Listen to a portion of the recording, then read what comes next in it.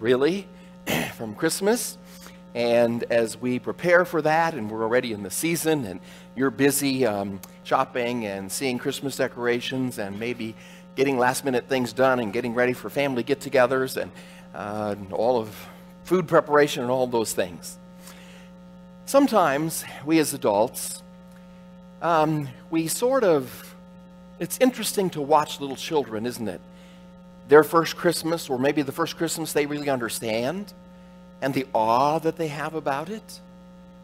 They're awed at the decorations, they're awed at the music, they're awed at the presents, they're awed at just all the specialness about it.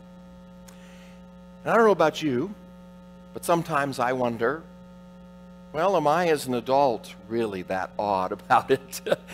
There's a lot of busyness with Christmas. I've heard people say this is the busiest time of year end, and everything we need to get accomplished financial as year ends, and getting ready for parties and families. And well, why do we struggle to be awed with Christmas? I want to think about that this morning. Sometimes maybe we're puzzled. And yes, we know the story. We know the account, the biblical account of how Jesus Christ came to earth. And yeah, we know that's important.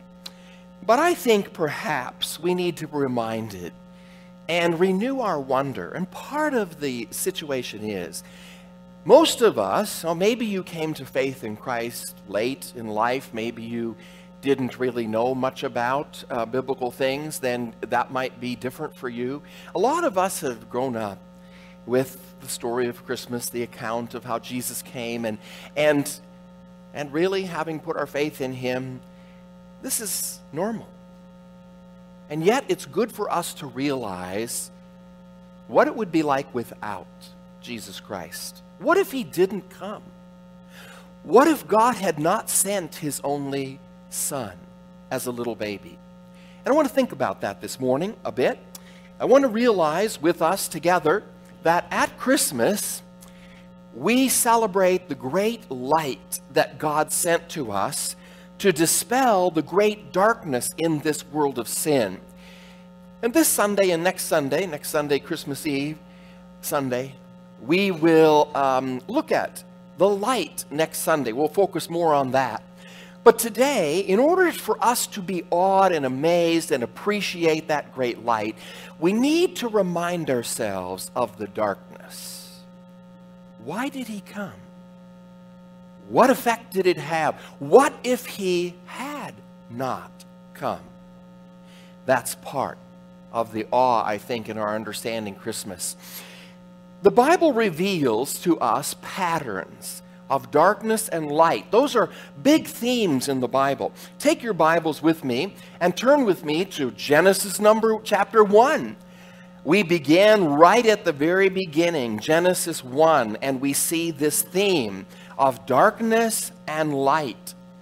And I simply want to read for you Genesis 1, follow along, verses 1 through 4. In the beginning, God created the heavens and the earth. And the earth was without form and void, and darkness was on the face of the deep. And the Spirit of God was hovering over the face of the waters. Then God said, "Let there be light." And there was light. And God saw the light, that it was good, and God divided the light from the darkness. And on goes the creation account. And at the end, of course, of each day, God says, "This is good." The light chased away the darkness.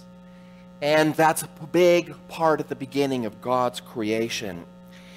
And then we don't have time to read it, but you know that Genesis 3, that light, that pureness, that holiness, that fellowship that Adam and Eve had with God directly, walking and talking with him in the Garden of Eden and so on, that changed back to some darkness because sin entered the world. Adam and Eve made a choice. They made a choice. God gave them free will. And they made a choice to obey Satan. and disobey God's command. And that plunged the earth back into a darkness. The Bible tells us that the earth now lies in the lap of the wicked one, and Satan has a lot of influence here on earth, and he tries to influence us. And it's separated man from God's fellowship, and death. Not only physical death was a result of that, but spiritual death. Being separated from God for eternity.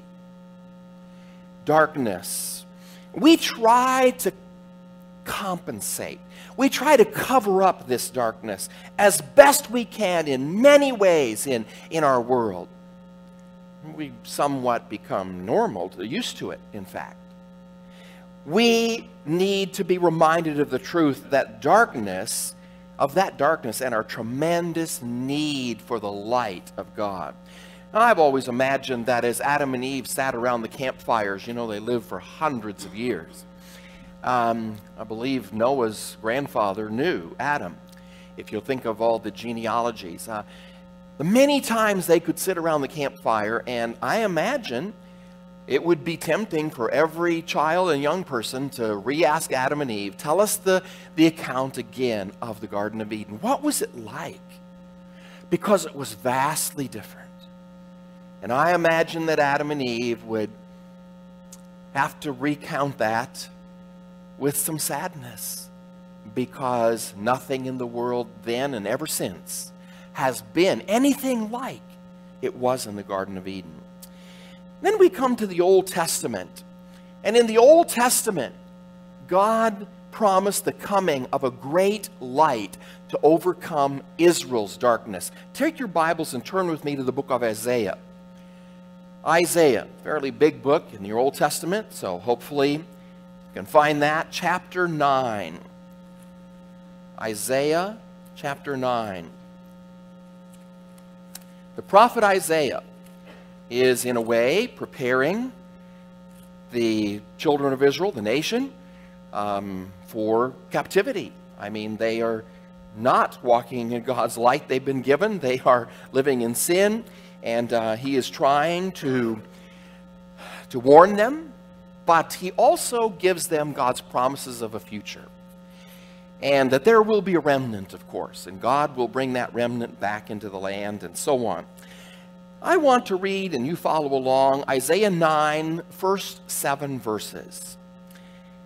Nevertheless, the gloom will not be upon her who is distressed. And when at first he lightly esteemed the land of Zebulun and the land of Naphtali, and afterwards more heavily oppressed her by the way of the sea beyond the Jordan in the Galilee of the Gentiles. Let's stop right there. What is he talking about? He's describing the northern part of the kingdom of Israel, Galilee. This is where these two tribes, their land was. And he's mentioning some key words here that, of course, are familiar. By the way of the sea beyond the Jordan. He's talking about them being oppressed. Well, the armies were going to come by the way of the sea, that road, and oppress. They were going to actually take over the northern kingdom of Israel. So he's talking about that. But now, verse 2. The people who waited in darkness. He's talking really about Israel, especially northern part. The people who walked in darkness have seen a great light. Those who dwell in the land of the shadow of death, upon them a light has shined. A great light. Verse 2 prophesies that a great light would come to the people who walked in darkness. And then notice verse 3. You have multiplied the nation and increased its joy. Well, they weren't living in great joy in Isaiah's day. They were under threat, and prophet Isaiah was telling them the nation's going to fall, they're going to go into captivity. But God is promising them someday there's going to be a great light come, and it's going to bring great joy. They rejoice before you according to the joy of harvest, as men rejoice when they divide the spoil. For you have broken the yoke of his burden, and the staff of his shoulder, the rod of his oppressor, and in the day of Midian. And every warrior's saddle, from the noisy battle and garments rolled in blood, will be used for burning and fuel of fire. This coming light is going to bring release for the people, salvation, rescue, great joy. They're going to be established again as a nation in the land. And then notice verse 6 and 7. How is this going to be? For unto us a child is born. This great light is going to be a child. Unto us a child is born, unto us a son is given, and the government will be upon his shoulder, and his name will be called Wonderful, Counselor, Mighty God, Everlasting Father, Prince of Peace. Of the increase of his government and peace there will be no end upon the throne of David and over his kingdom, to order it and establish it with judgment and justice. From that time forward, even forever, the zeal of the Lord of hosts will perform this. This is a promise. It will happen. The zeal of the Lord of hosts will definitely perform this. Great a light coming, a great joy. And we see some of the names that we see over here on this tree representing Jesus Christ coming from this very passage. And we'll focus more on that next week. This great light was going to be a child, a person, who would become a great king, as the children sang. I want you to turn your Bibles to Matthew 4, verse 16. Matthew quotes this passage that we have just read from Isaiah and tells us about its fulfillment. I'm going to really start reading for the context back in verse 12. Matthew 4, verse 12. Now when Jesus heard that John had been put in prison, he departed to Galilee. Interesting. He's going back up into this land that Isaiah talked about, this northern part.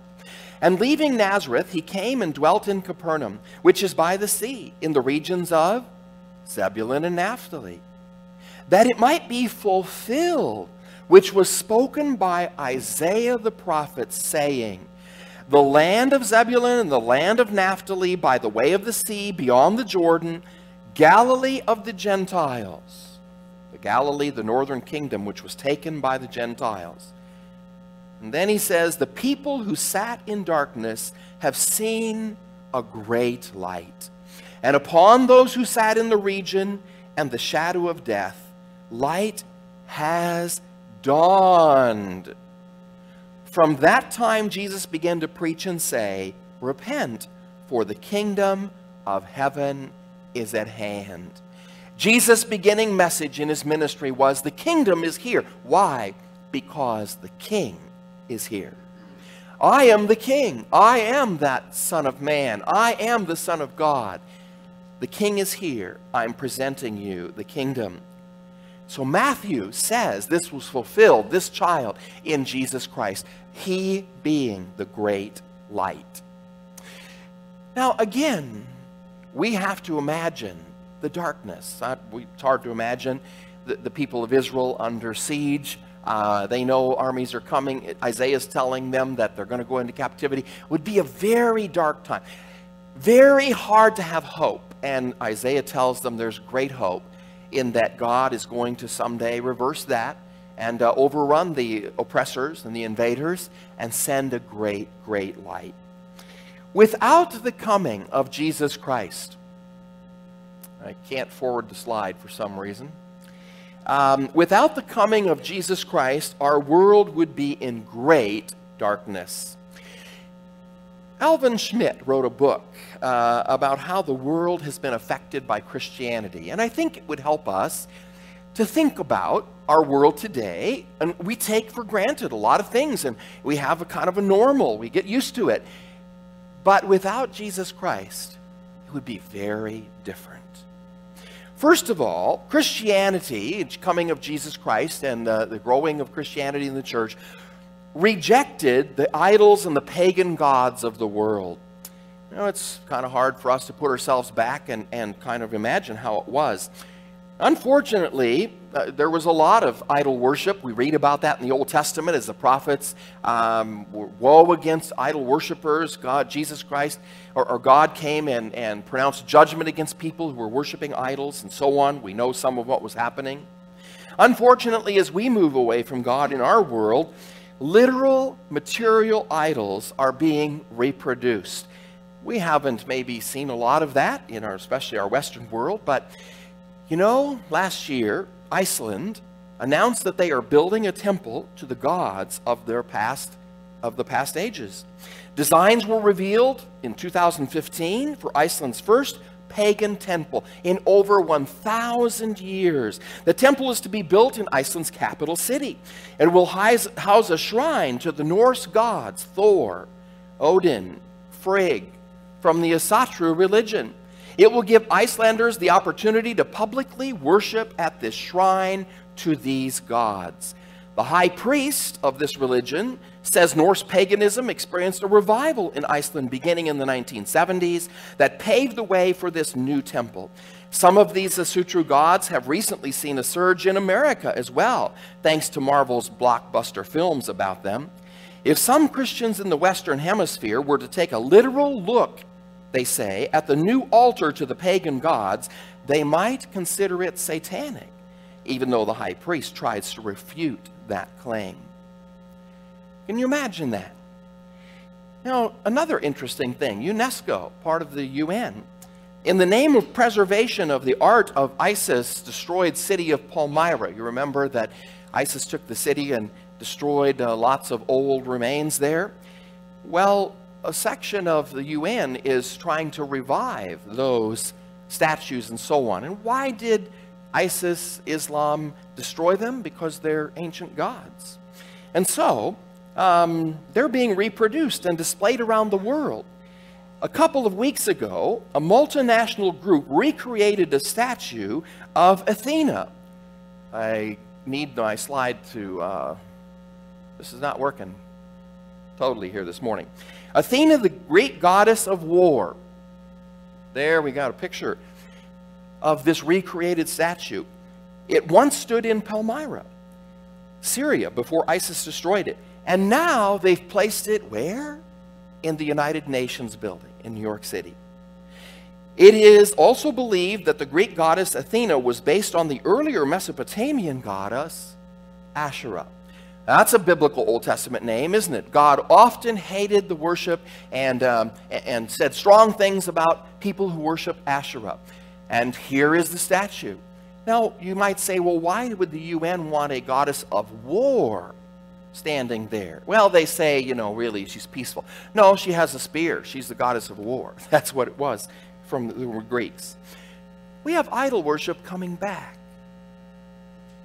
Christianity has suppressed idol worship. Otherwise, the world would be full of this, much like it was before Jesus Christ came. A second effect, there would not, without the coming of Jesus Christ and Christianity, there would not have been any good effects upon our world by people like, well, for instance, John Huss, who translated the Bible to English. Martin Luther, we just came through a celebration of Martin Luther and how he affected the church, rediscovering in a way, repopularizing justification by faith in Christ alone. Johann Sebastian Bach, some of you musicians, you know, value the musicians of the past. William Wilberforce, who in England fought slavery. David Livingstone, Dietrich Bonhoeffer, or C.S. Lewis, just to name a few. There are many, many more. Without the coming of Christ, our world has been affected by these people. There would be no effect. Also, there would be no value on human life. Infanticide, killing babies, child abandonment, abortion, human sacrifices, and suicide would be much more rampant. More deformed and frail babies would be killed. More infant girls would especially be targeted for death. There would be no Christians to rescue these people and care for them. Our view today of human dignity, the sacredness, sanctity of life, comes from the coming of Jesus Christ. sexual immorality would run rampant. Alan Schmidt has written, and I quote, "By opposing the Greco-Roman sexual decadence, whether it was adultery or fornication, homosexuality, child molestation, or bestiality, and by introducing God-pleasing sexual standards, Christianity greatly elevated the world's sexual morality. It was one of its many major contributions to civilization, a contribution that too many Christians today, who nominally comprise about 83% of the American population, no longer seem to appreciate, much less defend, as feverish efforts are underway to bring back the sexual debauchery of ancient paganism." Unfortunately, as we move away from God, sexual immorality and abuse is growing again. During the Old Testament time, we think about these idols and this worship and the pagan temples and what happened there. During the Old Testament time, people would worship at a pagan temple and have sex with temple prostitutes for the rest of the worshipers to watch. The babies which resulted from these adulterous acts were offered to the idols and burnt as a fiery sacrifice. Today, people watch sex through pornography and abort the babies. Wow, the farther we get away from this Christian foundation, how Christianity, the coming of Christ, has affected our world, we return back to some of those dark things. Women, without the coming of Christ, women would not have received as much freedom and dignity in our world. In many cultures unaffected by Christianity down through history, and even today, women were and are treated as property of men, as inferior to men, and sometimes equated with evil. They were often killed at or shortly after birth. The actions and teachings of Jesus Christ raised the status of women to a level that had never before existed. By word and deed, he went against the ancient, taken for granted beliefs and practices that defined women as socially, intellectually, and spiritually inferior. He once said, "I have come that you may have life and have it to the full," John 10:10. If any group of human beings was in need of a more abundant life, spiritually and socially, it was the women of Jesus' day. And what a great effect he had on our culture today. Christianity brought a great reduction in slavery. The abolition of slavery and the rejection of segregation are rooted in the early teachings of Christianity. It was freely offered to all individuals, classes, and nations.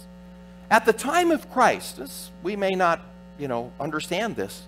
At the time of Christ, 75% of the population in ancient Athens, Greece, and over half of the Roman populations were slaves. What a great percentage. Paul in Galatians and in Philemon, he told Philemon that he was to no longer keep Onesimus as a slave. He was to treat Onesimus as a brother. Paul told the Galatian Christians that they were neither Jew nor Greek, slave or free, for all are one in Christ Jesus. The coming of Christianity erased lots of lines, lots of looking down on other people, and every person was clearly taught was equal in worth to God and could come to Jesus Christ and be brothers and sisters in Christ in the church. That changed history. Without Jesus Christ, there would be no charitable acts to needy human beings. At the time of Christ, offering care to the poor, ailing, or dying was not common. It wasn't practiced. Giving was seldom done without expecting something in return. Christianity emphasized love for others. 1 John 4:10 through 11. In this is love, not that we loved God, but that he loved us and sent his Son to be the propitiation for our sins. Beloved, if God so loved us, we also ought to love one another. That was revolutionary in Jesus' day. Philippians 2:4. Let each of you look out not only for his own interests, but also for the interests of others. It is Christianity that, taught that to the world and affected the idea of giving to others and charity. Without Jesus Christ, there would be no compassion on other human beings. Plato and other philosophers held that a poor man should be left to die if he could no longer work. That was the philosophy of the day. If you can't work, no use for you anymore. Leave them to die. The Greco-Roman considered the hungry, sick, and dying not worthy of human assistance. Jesus flew in the face of that. Jesus had compassion on them, and he healed their sick. Matthew 14:14, and when Jesus went out and saw a great multitude, he was moved with compassion for them and healed their sick. That was very anti-cultural, and that is one of the reasons the Roman Empire persecuted Christians, because they were very anti-cultural in how they treated people. Early Christians gave compassion to the sick and dying with no thought of anything given in return. They also cared for orphans and the aged. In short, and I quote, every time charity and compassion are seen in operation, the credit goes to Jesus Christ. It was he who inspired his early followers to give and to help the unfortunate, regardless of their race, religion, class, or nationality. These early Christians set a model for their descendants to follow, a model that today's modern secular societies seek to imitate, but without Christ's motivation. They don't know why they do it, they just know it's a good thing to do. Without Jesus Christ and his coming and Christianity, there would be no hospitals or no health care. In Matthew 25:45, Jesus taught his followers to treat others as they would treat Jesus himself. It says, then he will answer them, saying, assuredly, I say to you, inasmuch as you did not do it to one of the least of these, you did not do it to me. And it was Christianity and the church who suddenly began to see everyone in light of this teaching, and everyone that they could reach out and help, because they were helping people whom Jesus Christ loved. And it was as if they were helping Jesus Christ. There would be no hospitals or health care. Heeding his words, Christians not only opposed infanticide, abortion, and abandoning children, they cared for the sick. Their particular circumstances or who they were, non-Christians or pagans, made no difference. They followed Christ's example of healing the blind, lame, deaf, palsied, and lepers. In every healing, Christ was also concerned for the individual's spiritual well-being as well, and so were the Christians. This was in drastic contrast to the Greco-Roman world. Dionysius, a Christian bishop of the 3rd century, described the existing behavior of the pagans toward their fellow sick human beings in an Alexandrian plague in about AD 250. The pagans, he said, thrust aside anyone who began to be sick, and kept aloof even from their dearest friends. They cast the sufferers out upon the public roads half dead, and left them unburied, and treated them with utter contempt when they died. You can read accounts of the plagues that happened even in Rome, and how people left the city. All the doctors, all the medical facility people left the city. It was only the Christians who were persecuted, who stayed in the city and ministered to the dying and the sick. Yes, they put themselves at great risk for the plague. They ministered not only physically, they ministered spiritually as well. And actually, even though they were greatly persecuted, that helped to spread Christianity, because people who had not been interested in Jesus Christ watched the tremendous difference in response between these Christians and their pagan friends and even medical staff. This was in drastic contrast then. Because of the severe persecution during early Christianity, for 3 centuries, Christians could only care for the sick as they found them. It was not until AD 369 that the first hospital was built. Evidence indicates the hospital included rehabilitation units and workshops that allowed unskilled patients to learn a trade during recuperation. This shows an even higher level of humanitarian awareness, further exemplifying the Spirit of Christ in his followers. They weren't just concerned about getting this person healthy, they were concerned in helping this person live a much better life afterwards.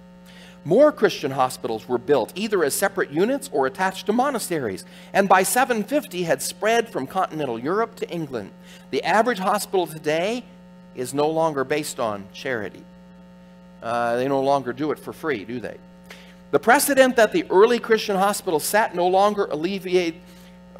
only alleviated human suffering, but also extended the lives of multitudes of people, whether rich or poor, didn't matter. Moreover, these institutions reflected Christ's love for mankind. Today, this innovative humanitarian contribution, the hospital, is unanimously appreciated throughout the world. Christianity also initiated the establishment of mental institutions, professional medical nursing, and the Red Cross. All of things were started by Christians.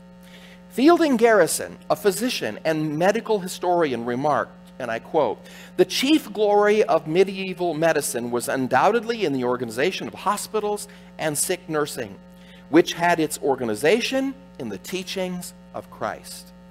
That's where it came from. Now today we see the same illustration, do we not? There are hospitals in all kinds of places that are run by missionaries, that are run by missions, that are run by the church. We see that when we go to Africa. The hospitals and clinics and some of out there in the jungle where the people are mission set up. And of course we see that even when there's a plague today, do we not? Ebola, just a couple years ago, Liberia, Sierra Leone. As many people were dying, it was predominantly missionary doctors and nurses who were there, who risked their lives, some of them, of course, getting the disease and surviving. These two, Dr. Kent Brantley and Nancy, you see there, Moody graduate. And then, of course, in our own Omaha, we had Dr. Rick Sacra come here to enter UNMC and the unit there so he could recuperate from Ebola. And these doctors, they intend to go back to continue to fight that. When Sharon and I taught this summer in July in Ghana, we had some students in our class from Liberia. And I asked them about this. That was one of the hospital centers. By the way, Elwa, we're familiar with the great big radio station there in the hospital. That was all turned into a hospital for Ebola. And I asked them about that and how they had been involved, and one of the students said, yes, I was involved in education. I would go out to areas where Ebola was starting to appear, and we would try to educate the people how to keep themselves safe from it and how to treat those that were sick and so on. So again, even today, on the mission field in many parts of the world, it is Christians, it is the church, it is medical missionaries that are there helping people. If Jesus Christ did not come, we would not have that. If Jesus Christ had not come, we'd have much less education today. Jesus Christ, the great teacher, the greatest teacher the world has ever known, taught so that those who he instructed would go and teach others. And that was his commission, right? Matthew 28:19 through 20. Go therefore and make disciples of all nations, baptizing them in the name of the Father, the Son, and the Holy Spirit, teaching them to observe all things that I have commanded you. And lo, I am with you always, even to the end of the age. And it's his disciples who went out to teach the world, based on Jesus being the greatest teacher. His disciples responded by teaching others. In 150 AD, Justin Martyr established catechetical schools in Ephesus and Rome. In time, these schools included reading, writing, and other subjects in addition to religion. These are the first schools. In the mid-1500s, Martin Luther and John Calvin had convinced civic authorities to implement tax-supported, universal, compulsory education. The origin of universities was in the monasteries. The Benedictines developed the first library system by collecting books and manuscripts. There weren't libraries. In America, in the colonial days, all colleges and universities established in the colonies before the Revolutionary War, with the exception of the University of Pennsylvania, had Christian origins. Education greatly flourished under Christianity. If Jesus Christ did not come, there would be no liberty, no justice. Countries such as the United States of America, and this is a quote, where Christianity is ingrained, demonstrate a much greater improvement in liberty and justice than countries where non-Christian religions dominate. Alex de Tocqueville, if I pronounce his name correctly, recognized the connection when he said, and I quote, "There is no country in the world where the Christian religion retains a greater influence over the souls of men than in America." If Jesus Christ had not come, there would not be dignity in labor and economic freedom. The Greco-Roman culture did not value physical work. Manual labor was to be performed by slaves and the lower classes. It was looked upon as demeaning for anyone else to perform these tasks. But Christians assigned dignity and honor to work. Their role model, Jesus, worked as a carpenter. Paul was also a tent maker, a trade skill that supplemented the income he needed while he was traveling. Christians reinforced that a laborer should be paid. Luke 10:7, "And remain in the same house, eating and drinking, such things as they give, for the laborer is worthy of his wages. Do not go from house to house." Jesus told his disciples this when he sent them out on their missionary trips. Working became a good, right thing to do. 2 Thessalonians, Paul wrote, 3:10, "For even when we were with you, we commanded you this, if anyone will not work, neither shall he eat." Working became not only necessary, it was good. It was to be pursued.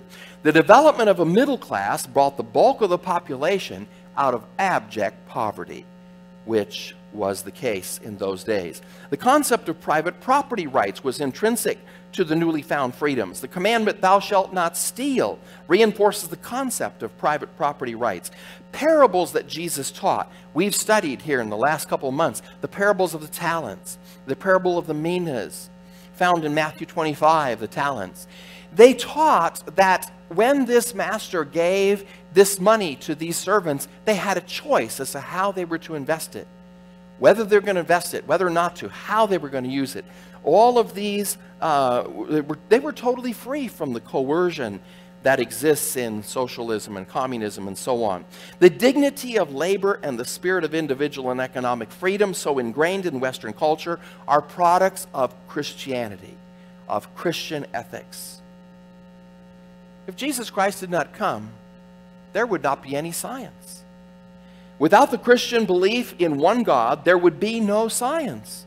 God is a rational being, and man was created in his image. Therefore, man must also follow rational processes to study God's creation. On this presupposition, Christian philosophers developed the empirical inductive method. Christians, the pioneers of science, branched out into many areas of discovery. We don't have time to list them all. Many Christian scientists have greatly impacted scientific process and discovery, and therefore the quality of human life. And we could list a lot of the early scientists who were studying God's creation and knew they were doing that. Without Jesus Christ coming, there would be much less quality in the arts. The impact of Christianity on the art, architecture, literature, and music throughout history is unquestionable.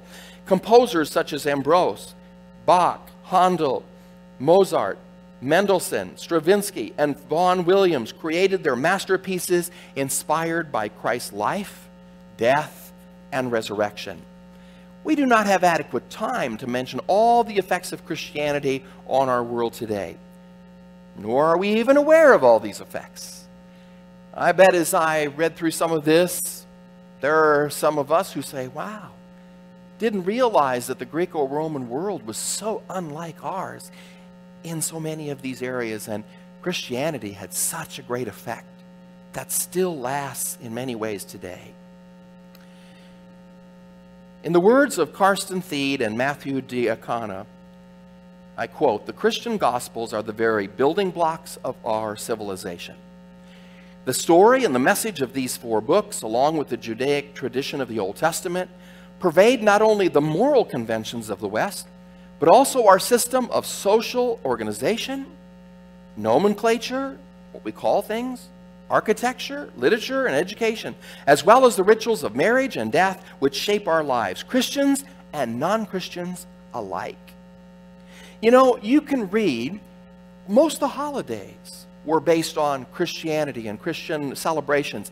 A lot of phrases you and I read, I have a whole book of phrases you and I use in the English language that come from Christianity, from the Bible. We wouldn't have them without that. On and on and on we could go. Well, our world would be very different without Jesus Christ coming as a baby. And it would be very dark. But of course, that's not all the darkness there would be. Without personal faith in Jesus, the light, people around us still are in great personal darkness. Now, hopefully we've already established this morning that even those who have yet not put their faith in Christ enjoy some of the effects, many of the effects of Christianity, right? They live in this culture. They live in this freedom. Larry Taunton, who spoke as a graduate of Grace University, spoke over at Community Bible Church a couple times in the last 2 years, wrote several books, and he talks about, one of his books is about this tremendous effect that we all enjoy. He tells once of a radio really debate. He was on radio debating an atheist and a Muslim from Islam and himself as a Christian. And later on in the debate, this atheist, mostly was attacking him as a Christian, turned to the Muslim and said, now I do have a beef with you as well. I mean, why, if you would change, if you would convert to Christianity, if you would listen to Larry here and convert, your Muslim people would kill you. They'd execute you on the spot. He said, no, they wouldn't. Yes, they would. Well, Larry said, yeah, why do you think they wouldn't? Because I live in the United States. Oh, well, you experience freedom here that's based on Christianity and freedom that you would never experience in your home country of Islam.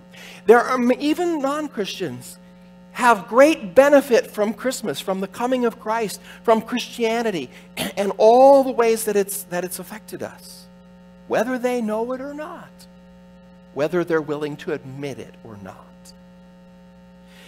However, until a person puts their trust in Jesus Christ for eternal life, they are in great spiritual darkness. Can you imagine it? It's hard for some of us to imagine because it's been a while since we put our faith in Jesus Christ. Not to have any hope. No hope in this life. If Jesus Christ had not come, you and I would have no hope in this life upon this earth. We would be in a very dark, dark world.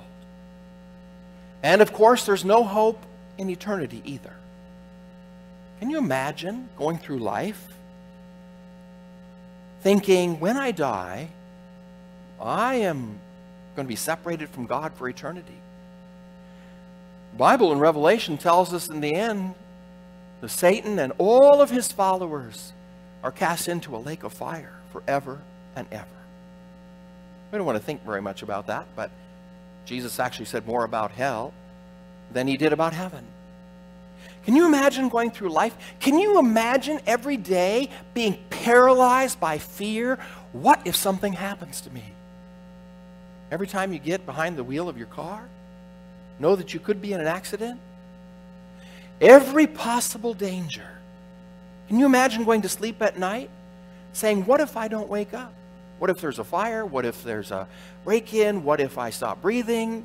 What if? Paralyzed by fear. No hope.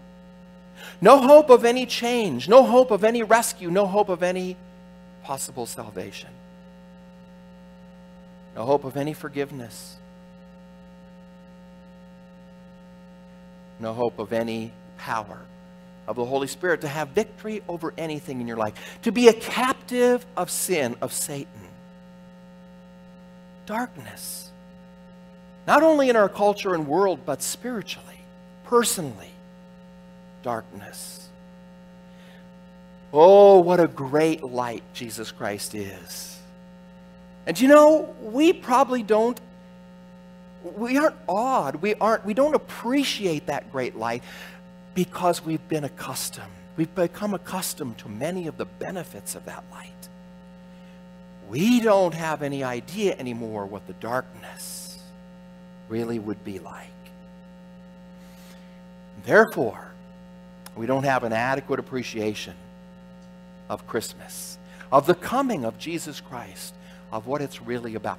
And so many of the people you and I rub shoulders with out there in the neighborhood and at school and at work and in the store shopping, they still don't understand what Christmas is about.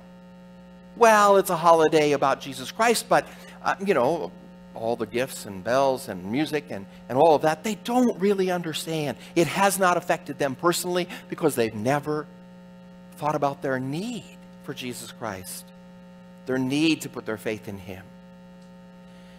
Oh, if you're here this morning and you don't have that forgiveness, you don't have that hope, then Christmas is your light. It'll change your life. As you put your faith in that baby who grew up, that baby came to die on a cross to pay the penalty for you and me in our place, to take all of the darkness for us, to take God's judgment for us. And He died in our place. And God invites you to put your faith in what Jesus Christ did on the cross for you as your only way to heaven.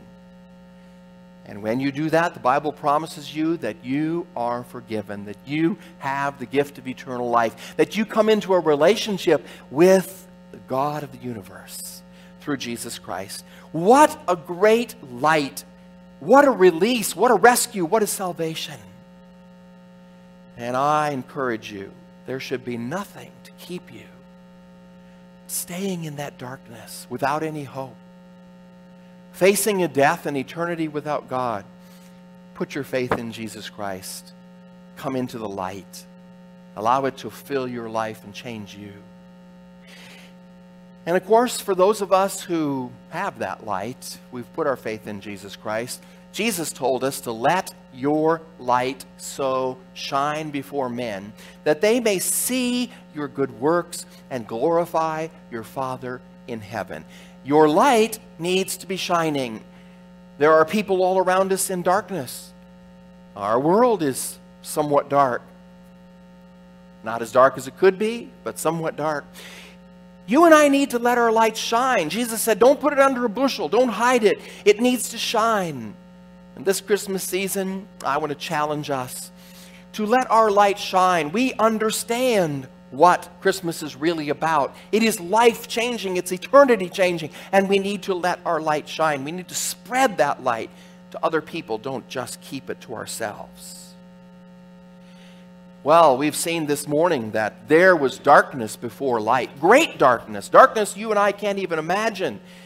And at Christmas, we celebrate the great light that God sent to us to dispel that great darkness in this world of sin. We would hardly recognize this world that we live in today if Jesus Christ had not come. Now, have you ever been in a cave? You know, you go into a cave and you follow this guide and they have a flashlight. Maybe there's a few dim lights along the pathway. And they usually get down deep into that cave somewhere, into a room where kind of everybody can collect. And, well, they always love to turn out every light, don't they? Why? Because it's a new experience. It's a new experience not to have any light at all. You can't even see your hand right in front of your face. You can almost feel the darkness, can't you? And you begin to imagine, what is down here in this cave, in this darkness? What kind of life forms? What kind of bacteria? What kind of damage could they do to me, right? I wouldn't even see them coming. What if that flashlight the guide has doesn't work anymore? What if there's no electricity? How are we going to get out of this cave? Okay, the guide knows kind of his way, but what hole and precipice might we fall in? What sharp rock might I bump my head against? What if? Well, it's an exercise in darkness, isn't it? And then they turn on that one flashlight. Or maybe he flips a switch and those few lights along the pathway come on. What a relief! What a rescue! Your faith in the guide has been validated, right? He can get the light back on. Oh, it's because of Christmas, Christ's coming, that there is any light at all in this world. I don't mean physical, that was created back at creation. I mean light in our culture. I mean personal light in our lives. It is only because of him. And next Sunday we'll look more at that light. Father, thank you for the coming of Jesus Christ. Thank you that we can celebrate that at Christmas. And Father, we